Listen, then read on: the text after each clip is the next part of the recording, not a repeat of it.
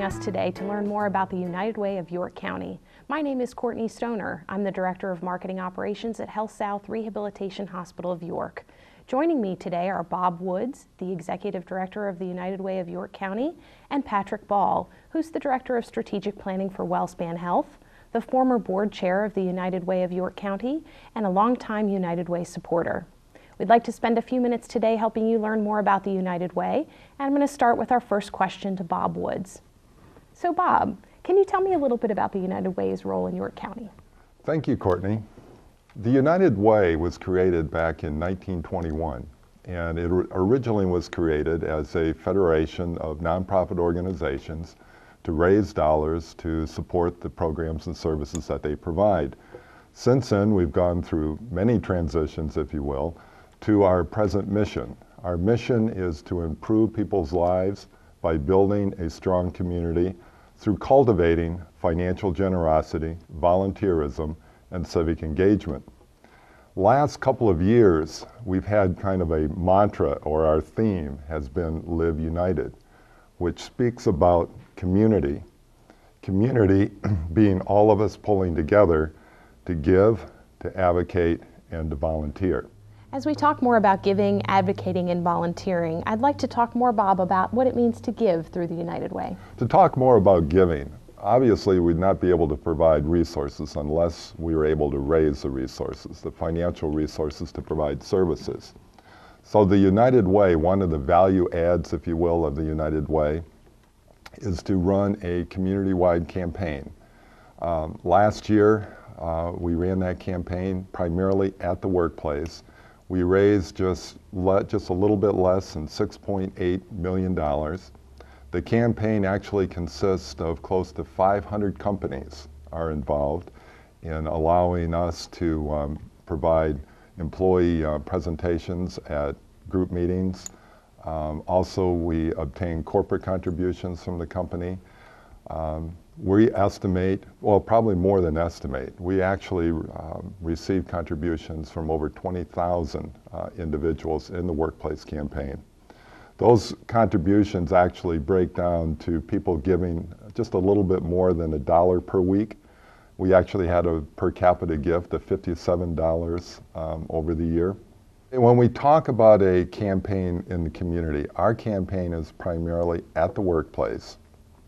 And people are generally contributing through payroll deduction, which as a result, the administrative expenses for the campaign are very low. Last year we were at 11.7% for fundraising and operational costs of the United Way. The payroll deduction makes giving very easy, and also individuals are able to choose how they would like to have their contribution directed. We hope that people give to what we call the community fund, that they do not designate their contributions, but they leave the gift undesignated. If they don't want to do that, they can in fact designate to any 501c3 nonprofit organization. So then we would handle those designations and distribute that money appropriately.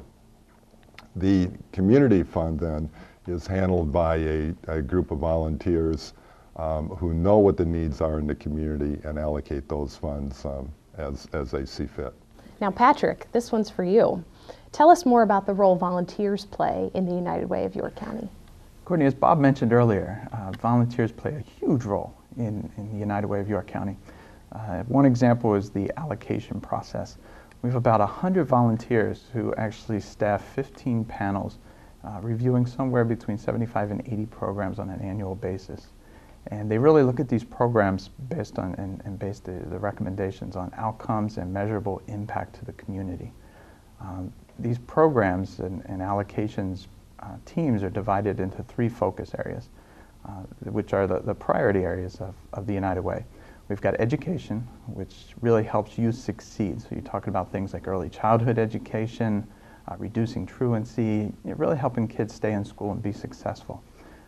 Then we're also talking about income, helping people achieve financial stability.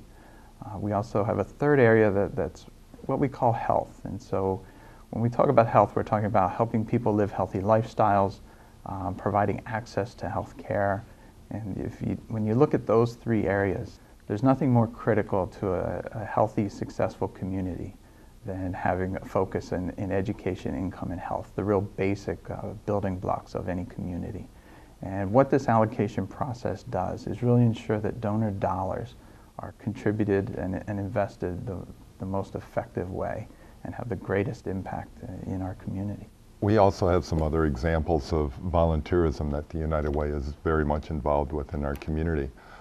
First of all, we actually are the home to the Volunteer Center. And through the Volunteer Center, we provide many opportunities for individuals who want to volunteer in the community. Those opportunities can be accessed either online through the internet, or just simply by calling the United Way, and an individual would identify what kind of interest that they have, and we would try to match them with the appropriate program or service. The Volunteer Center also works with agencies in developing volunteer opportunities and to make sure that a volunteer's time is used well. Another volunteer opportunity takes place on the day of our campaign kickoff, and we call it the Day of Action. We actually bring together volunteers from the companies, many of the companies that are conducting United Way campaigns, and they go and work on various projects at the individual agencies. The projects could be as simple as reading to children at an early childhood education center. It could be painting walls or the outside. It could be doing yard work. And what it does basically is not only is a project done, but then generally at the agency, the individuals are given an agency tour, and they see how their dollars are being used through their contributions to the United Way. The other thing it does is create a sense of teamwork for those volunteers, since they are all coming from a particular company, and it's just a win-win situation for everyone. Now, Bob and Patrick, since we've all worked together on the United Way Board of Directors, I'd like to spend a few minutes talking about advocacy and what that means to the United Way of York County. Advocacy really means collaborating with others to address community-wide problems. And one example that really stands out in my mind is the issue of early childhood education.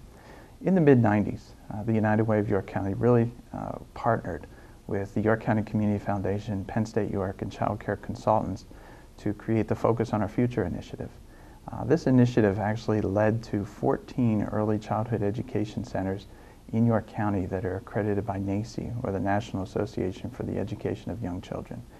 What that does is really requires those centers to have a higher standard of education, and assures our donors that for those centers that are member agencies, that they receive a higher return on their investment in the community. Bob and Patrick, I'd like to thank both of you for joining us today, and I'd like to thank you for watching this video today and learning more about the United Way.